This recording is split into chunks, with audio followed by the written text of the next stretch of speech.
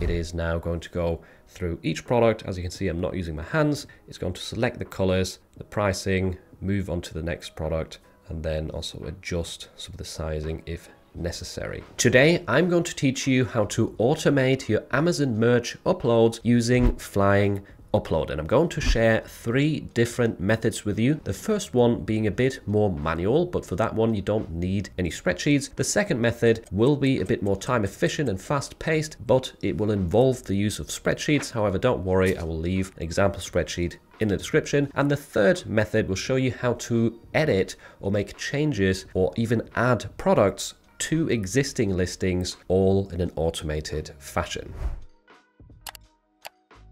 So the first thing we need to do inside of Flying Upload is create a profile for our Amazon merch listings. That's sort of like a template that's going to save us a ton of time in the future. And we can do this in the edit window. And all you have to do is drag and drop any image into this. It doesn't have to be a t-shirt design or anything specific. It's just a reference for the profile. And once you've dragged it into here, head over to Profiles, Profile Manager, and select Save as Profile. Then you'll want to go back to Profiles, Profile Manager, open Profile Manager, and give this one a name. So in my case, I want to create a template for, let's say, dark designs in the US market. For this example, you can do it for all markets at once. You don't have to stick to just one, but I would recommend creating templates for darker designs and for light designs. That way we make your life easier in the future. So let's do dark US, hit OK. And now we can click on Edit Profile right here to actually select our preferences for this. So we can do this for Amazon instead of the Amazon platform option down here. So click on this button, and now essentially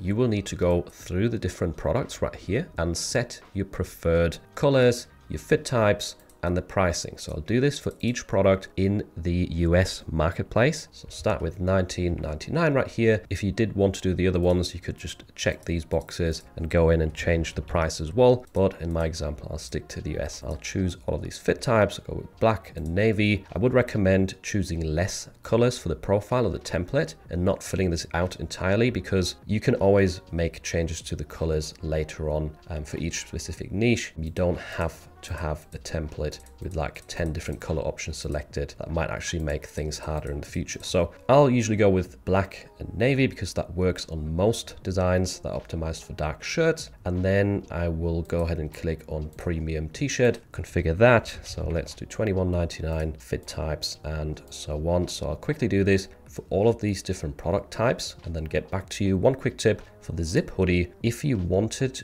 to have this printed on the back, you've got the option down here where it says front to change that to back print, which is highly recommended with zip hoodies. So that's something to bear in mind. So here we go. I've gone through all the different products, configured the colors and the pricing. As you can see, I'll show you a few examples right here. A couple of tips, by the way, you can also enable auto translate. So if you do want to publish to multiple marketplaces, including the foreign ones, then you can check this box for Flying Upload to select the auto translate feature whilst uploading. Also, you can actually choose to have your design saved as a draft rather than published with Flying Upload. That way you can always double check for trademarks before you actually hit publish yourself. So that is an option that you've got as well. And the rest right here, the brand, title, bullet points, this all stays blank because we don't need it in the template. And then all that's left to do is click save in the bottom right corner. Just ignore the fact that there is some errors popping up right here. That doesn't matter, just click yes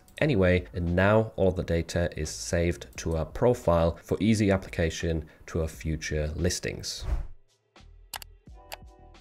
So for the first method, the manual one, you will want to make sure that your edit window is empty. So get rid of the profile and click on empty to do that. And then drag and drop your designs into this window. Ideally, you want to have designs that are all optimized for the same background color. By the way, all of these designs right here are taken from my design tutorials on the channel. So you can find tutorials on how to create these in my design tutorial playlist. The first thing you want to do is head over to the Amazon platform options whilst you've got the first listing selected. So click on this button again, and now we can apply a profile to this listing by heading to profiles, selecting dark US. And then you can either copy this onto all listings, which definitely works if you know that this template is, ideal for all of your listings, or you can click current listing only and then still make a few edits to this template before you apply to the rest. So perhaps your niche that you've got selected right here in Flying Upload is actually not suitable for youth products. So you could then go ahead and uncheck this,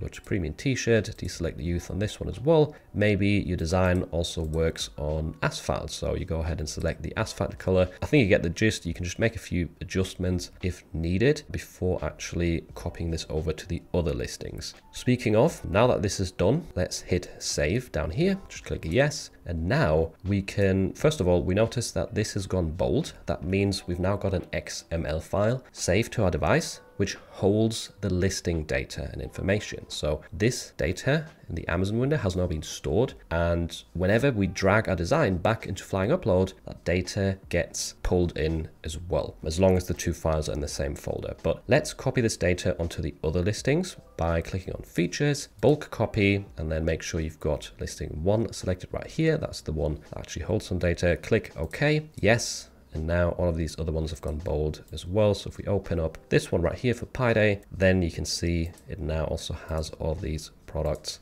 enabled. A few more quick tips. You've got some additional features. If you head over to the features window, go to advanced MBA. So you can, for example, paste the products only to all of your listings. So let me show an example. Let's say we don't want to actually sell the raglan right here because it doesn't really work for our designs. Then you can just deselect the raglan and save this. So now it's just saved to the first listing, and we can go to Features, Advanced MBA, Products to all, and then it's going to copy the same product settings to all the other listings. A few more time savers. You can do the same with the prices, with the draft options. So if you want them all to be saved to drafts, you can change that in the first listing, copy it to the others. Same with auto translate, and you've also got bulk file name as title. So if your file names are actually related to your design or to your niche, you can click this button for a quick title. Same goes for the brand name with the bottom option. And the last step to finalize these listings now is to actually enter the listing data. So I'll quickly fill this in with some dummy data right here so we can get these ready for upload. Right, so here we go. I've filled this in with a bit of text. Obviously it doesn't make any sense. It's just as an example that now these listings are ready for upload. So technically, you could click out of this, get back with the back arrow down here, and then head over to the upload window where we can now click start to initiate the upload to Amazon merch. Now, there are a few things to note right here with the actual upload because there is some further settings, but I'll go over these settings in a later portion of the video because first of all, I want to show you the second and slightly quicker method for preparing your designs for upload.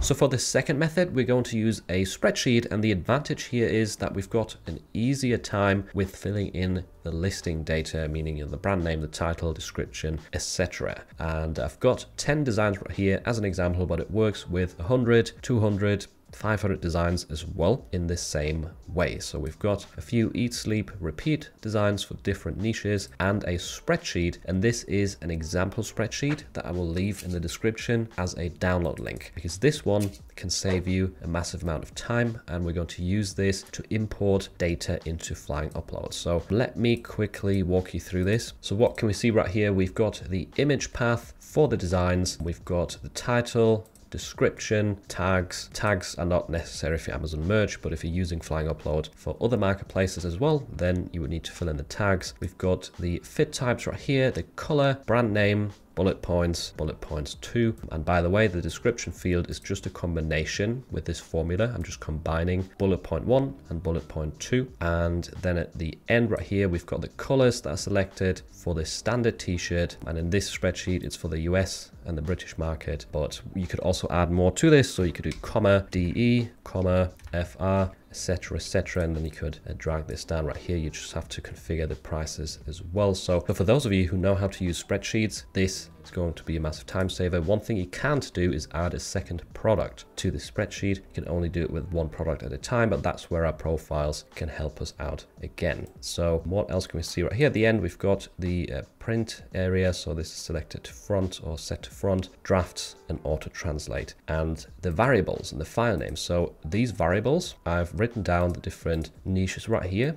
and they're automatically being pasted into my listing data. So if we look at the title, for example, it says funny, eat, sleep, and then this formula right here inserts the field AL2, which is obviously at the end, and then that way we've got a title that actually says eat, sleep, anime, repeat, and when you drag this down, it applies that formula to all the other columns. Same goes for the bullet points. If you look at these right here, eat, sleep, anime, repeat design for a daughter if she loves anime. So again, we've got the formula right here with these variables at the end. So ideal for scalable designs. Once you've got your spreadsheet set up, by the way, I've also got the variable in the image path. That's a quick tip, so you don't have to copy the image path each time. But yeah, download this spreadsheet, essentially amend it to fit your designs, your niche, fill in the listing data, and then we can import this spreadsheet into Flying Upload. So let me close this. You need to have it in the same folder as the designs, and then you can just drag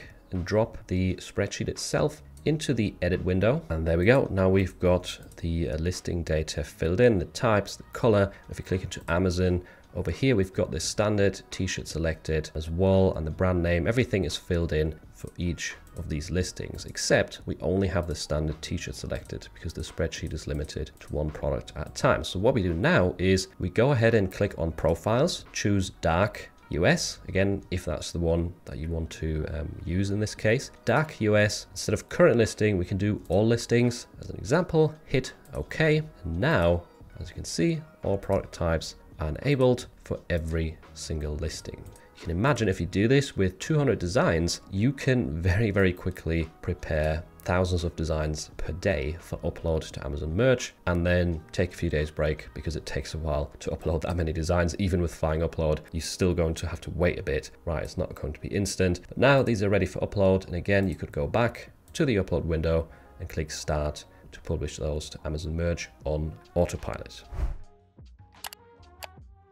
And for method number 3, you will need Productor for Merch by Amazon. That's a free Chrome extension. I will have a link to it in the description. Once you have that installed, head over to the Products tab, because what we're going to do is use existing listings that are already uploaded to Merch and edit them. And you might be wondering, why would we do this? So for example, if you've got some old listings that have been published to just the standard t-shirts on all marketplaces, you might want to push them to all of the other products as well. Maybe you do that because the auto translate feature often gives rejections. So what you can do is just download those designs with the listing data, import them into Flying Upload, and then let Flying Upload update and enable the products on those exact existing listings. You can also use this for new products that get added to Amazon Merch. So let's say Amazon is adding phone cases to new marketplaces. You can then download your old listings, enable the phone cases in the Flying Upload tool, and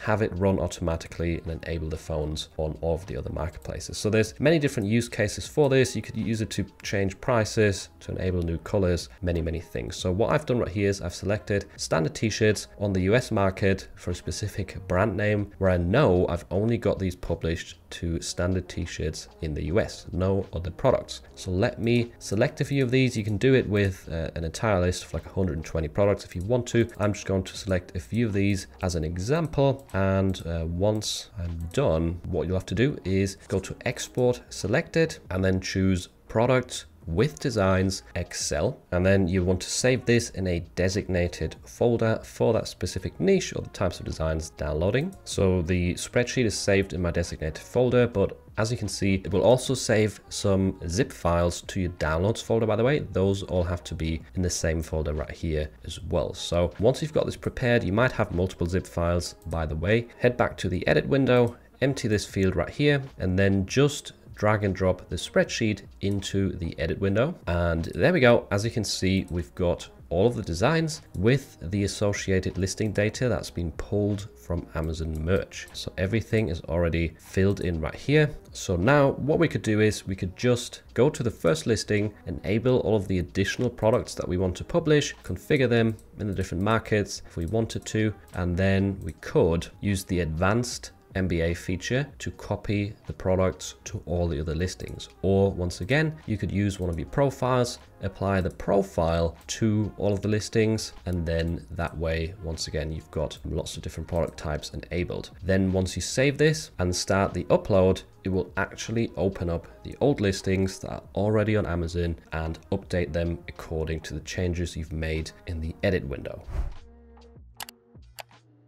Now, no matter which method you used, in the end, you'll have to head over to the upload window, drag and drop your design files into this, and then hit start for Amazon Merch. There are a few additional settings that you can configure though, which I wanted to show you quickly. So if you head to options, settings, go to templates, and then POD platform, right here, if we choose Amazon Merch, we've got these additional ones. So the default, everything is turned off, and this definitely works. Like, you don't have to adjust these settings, but they can help. So for example, skip inputs during upload. You can skip the color selection and the pricing selection if you just save a template on your Amazon Merch account that is exactly suitable for your niche or your specific designs that you're uploading. So when I'm uploading scalable designs, for example, I will run the upload once, save the template, and then just check these two boxes. That way it's going to be a lot quicker with the auto upload because it won't have to select the colors and pricing every single time from scratch. You could also deselect the listing text if, for example, you're just updating on an old listing, and then you obviously don't have to fill in the listing data again. It's already there, so you could skip that part. Down here we've got the auto scaling. So Flying Upload automatically scales and resizes your designs on certain products, for example the pop sockets, the hoodies, and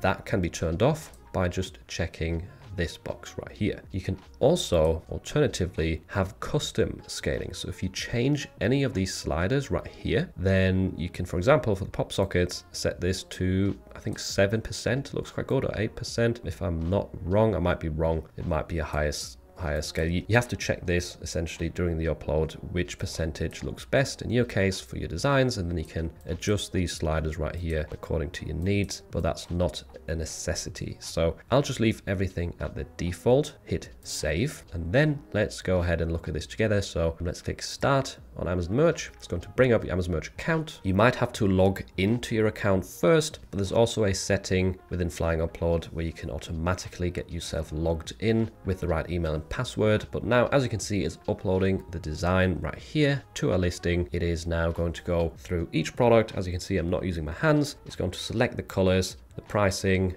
move on to the next product, and then also adjust some of the sizing if necessary. And by the way, you can drag this window to another screen. You can have it open in the background whilst you're creating new designs, whilst you're doing research. You can even be inside of the Amazon Merch account at the same time. You can upload designs to a different platform. Like this runs seamlessly in the background. That's the idea. Just bear in mind, keep an eye on the Amazon Merch account and make sure that nothing goes under review. I would recommend that the designs that you push or the listings that you push with Flying Upload, be sure that you know the keywords are safe. But there we go, it's just resized the hoodie to fit the full print area, which is super handy. Now with the zip hoodie, it will actually delete the front print and upload it to the back because we chose that in the settings. This is a great time saver, and the back prints definitely sell a lot better than the front prints, trust me. And here for the pop socket, it should use the automatic scaling from Flying Upload and then change the background color to black